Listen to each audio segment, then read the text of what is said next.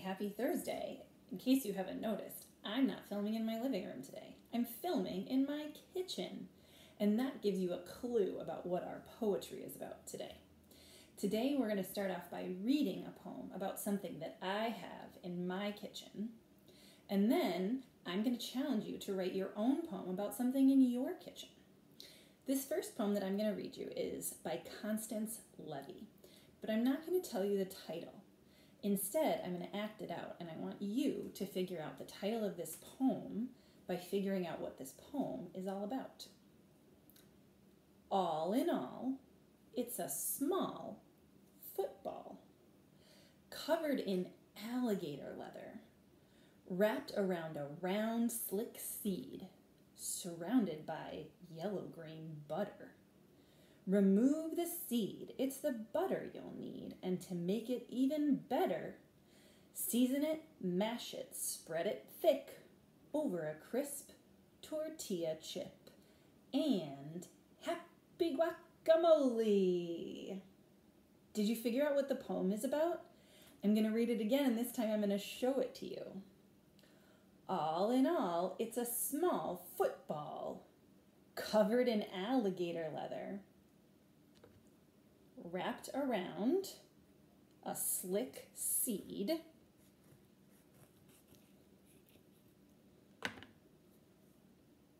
surrounded by yellow-green butter. Remove the seed, it's the butter you'll need. And to make it even better, season it, mash it, spread it thick over a crisp tortilla chip. In case you haven't guessed yet, this poem is about the avocado. So the poet just took something really basic, like a food that you might have in your kitchen, and they wrote a poem. And the way they did that was by adding some rhythm to it. One way to add rhythm to a poem is to put in what are called line breaks. So if you look, the author doesn't write their words all the way across the page. Instead, the author puts breaks in their poem. So I figured, why not write a poem about the grapefruit, one of my favorite things in my kitchen. So I'm thinking about this grapefruit, and I'm noticing that, okay, the author described the avocado as being covered in alligator leather. I thought that was really cool. So I'm going to observe my grapefruit, and I'm going to think about all the different ways that I could describe it in a poem. Then I'll write it down with some line breaks. So, it's a big sphere, orangish yellow.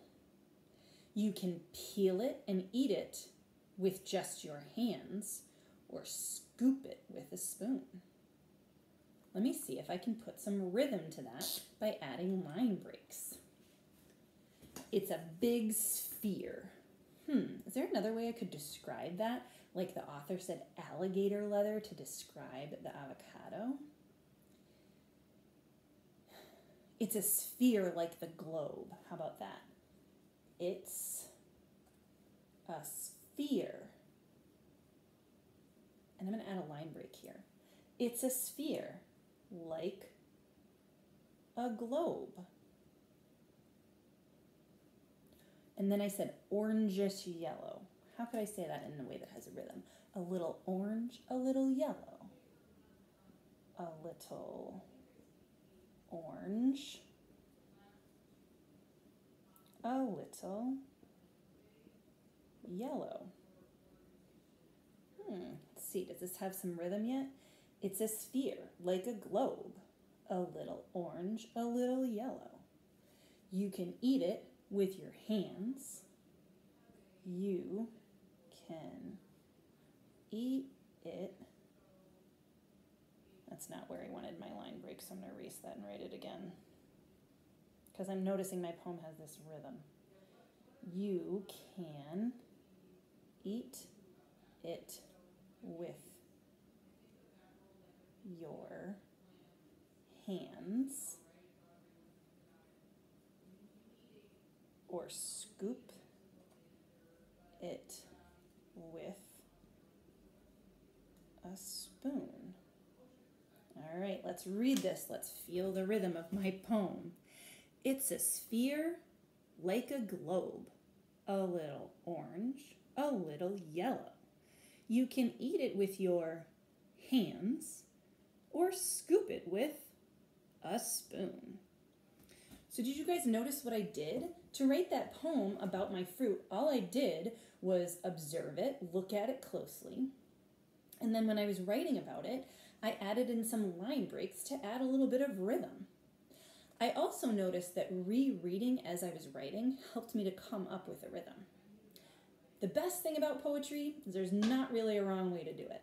So your follow-up work today is to go to your kitchen and find something that you want to write a poem about. Give it a try. Just give it a little rhythm.